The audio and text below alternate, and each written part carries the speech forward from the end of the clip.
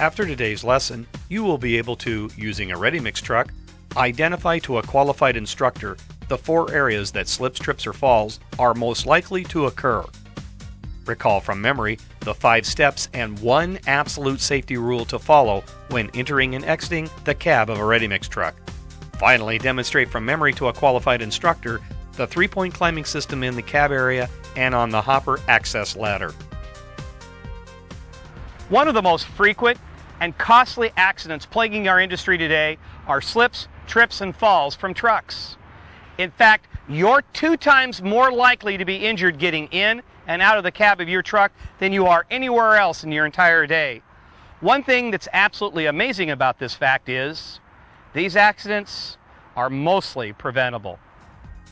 The key to preventing slips, trips, and falls is using the basic 3-point climbing system at all times when getting on or off or climbing around your truck.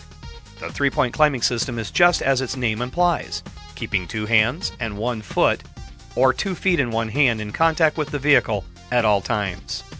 Now that we know what the 3-point climbing system is, let's look at the 4 most frequent areas found on your ready-mix truck where you're going to need to use it. The 4 areas are entering and exiting the cab, in and around the engine compartment, the hopper access ladder, and the rear of the truck around the chute area.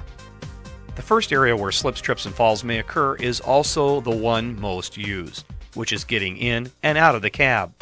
Even though everything is in place mechanically for the operator to enter and exit safely, this is where most slips, trips, and falls occur. Let's demonstrate how to properly enter and exit your vehicle safely and show you the 5 steps and 1 absolute safety rule you need to know in order to perform this task safely.